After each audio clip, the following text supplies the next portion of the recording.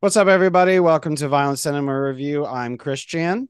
And I'm Bones. And I'm Goblin. And we are doing a review of a short today. We decided to kind of start doing some shorts and throwing it in instead of just doing full length and stuff, because there's a lot of films and shorts that are not getting looked at because they're usually just thrown at festivals and then maybe thrown into an anthology, and then that's about it. And they don't get individual releases or anything like that. This one's one I just came across. It's kind of just spontaneously, but I'm very glad that I did. But it's called Man, Dog, Man. Not to be confused with Man Bites Dog, which I kept calling this, unfortunately, over and over again. Yeah, it's definitely a very interesting one that's kind of blatant, but not really at the end, where a man has another man as a dog, as a pet type deal.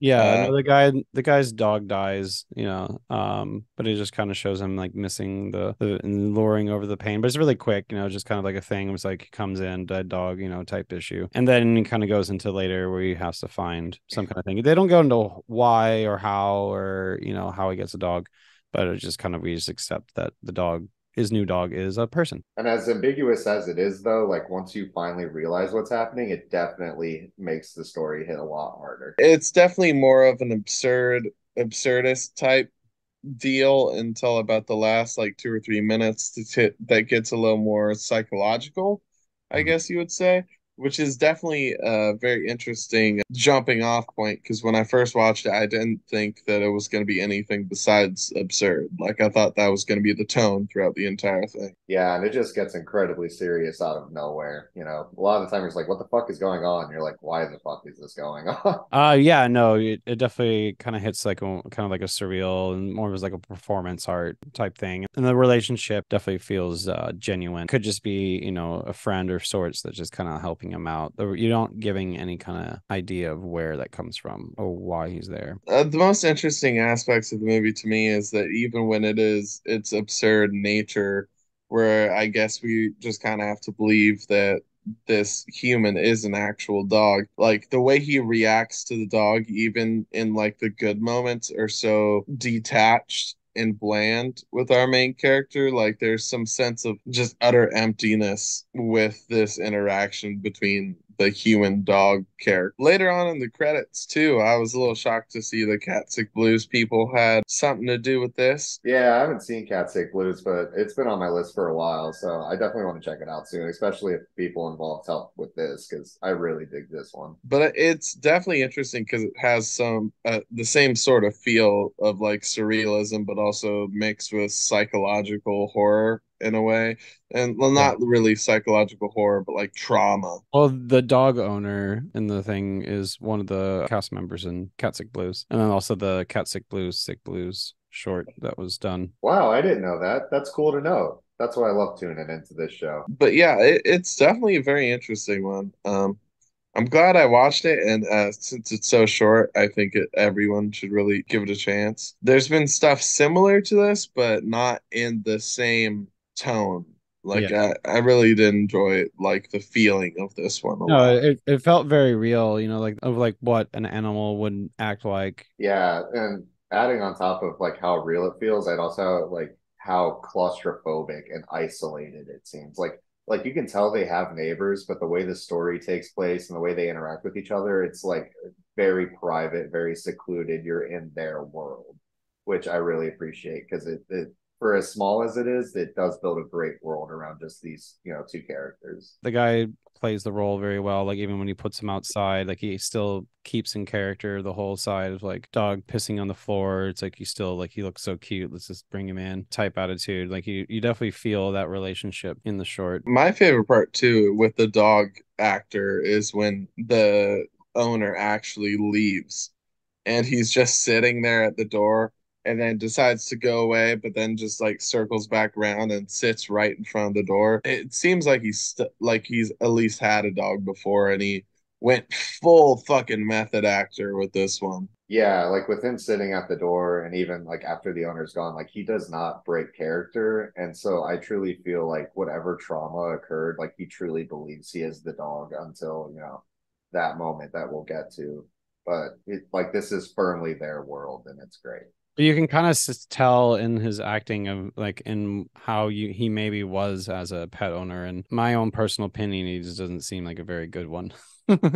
Oh God, yeah. Especially So, towards the end of the film. and then when he's all of a sudden just has this look of, disgust towards the animal, like he's like tired of owning it and like, what do you do? And like just it's like, well, if you're gonna have that kind of attitude, like, why'd you have the animal in the first place? Yeah, because I think the way that it kind of tells the story is like he's a puppy now. Like I think the cake says a lot to that of like there's only one candle on the cake. So like it's very recent. This arrangement is very recent. Maybe like they're starting as a puppy and getting older, but it kind of comes to like kind of shows a little bit of like when someone gets a puppy and it becomes a little too much to manage and you just kind of it's more of a nuisance than something you're into. Like so yeah, I can get that. The twist kind of helps with that disgusting look a little bit. Oh my God. But some of the scenes, like they have to take it there, like dog takes a shit on the ground, rub the dog's face in it, I loved that scene so much. Oh yeah, Bones loves having that happen. Love shit in his face. I don't. My only problem is I wish it was just a little bit longer because as soon as like his face hits the shit, it just cut.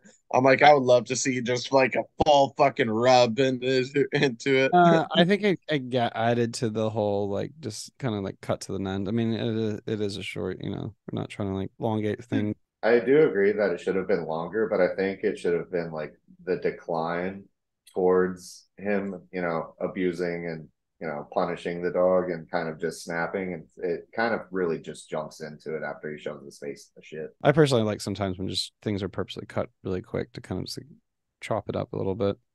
I love the choppy feeling. Sometimes when it comes to editing, like the Shaun the Dead jump cut type thing, where it's like ba ba ba. Well, fuck you, Bones. I think they did it better in Hot Fuzz. Hot Fuzz is clearly the best Edgar Wright movie. I mean, Shaun the Dead's good, but don't fucking name drop that one. Name drop the good one of the Cornetto trilogy. Stupid. I especially love when it's like movement, where it's like, bam, this happened, then Yeah, cut, bam, and, this happened, and cut, it bam, doesn't this happened.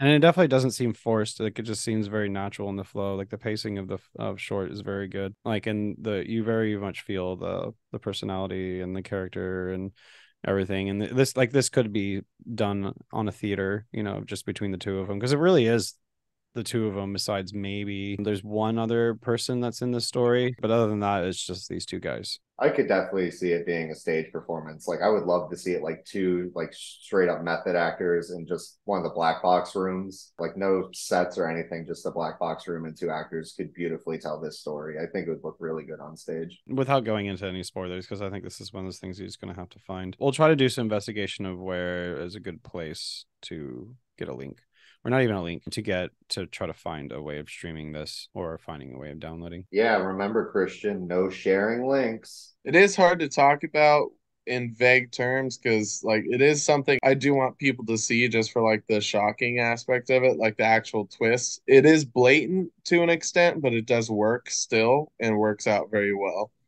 Oh, And it's extremely entertaining. I guarantee you the end is you're not going to guess anything towards the end of it. And if you do see it coming, you're someone with a thought process I don't want to be friends with. Sick bastard. And you're going to have a lot of what the fuck.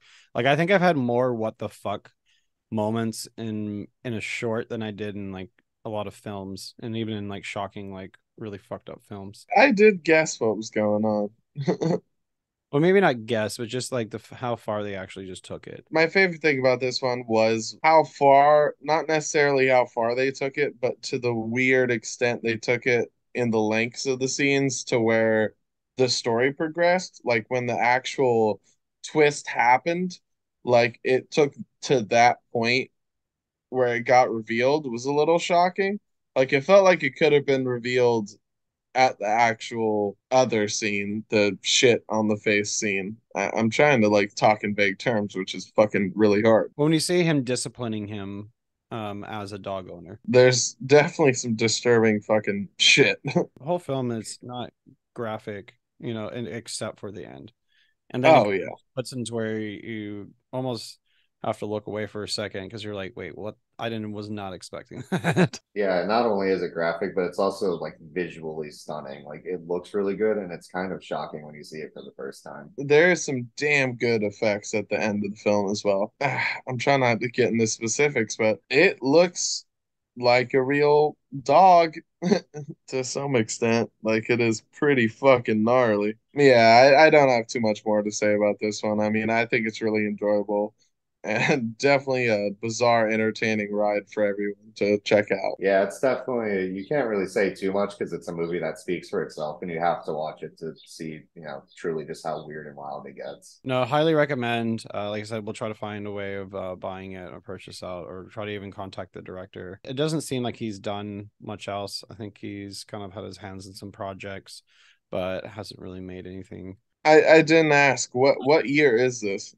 2017. 2017. Okay.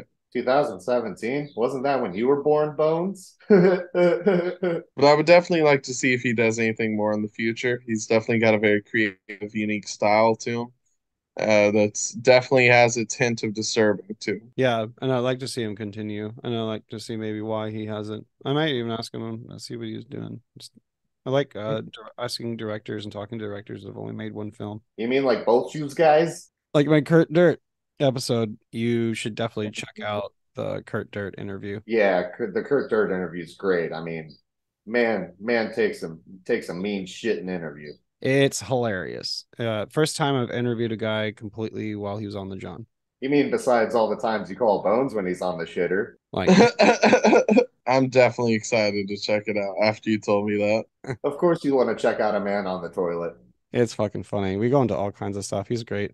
He was wearing a Ministry t-shirt, and I was just like immediately like, "You're cool in my book," you know. Or he was wearing like a Ministry hoodie. Hey, fuck you. I love Ministry. I hate Ministry. Ministry, I love.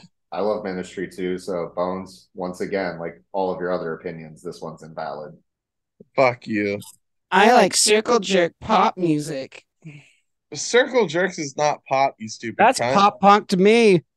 Ministry is more fucking pop than fucking Circle Jerks. You don't son of a include bitch. their first album just because he was singing like a British pop star does not make it pop. No, I'd have to agree. Avril Lavigne and Keith Morris are literally on the same fucking level. I think that's it for this review, y'all. Me and Christian And Goblin are gonna get into a fucking yelling match. So, But with that said, thank you very much and look forward to future reviews. see you fuckers next time.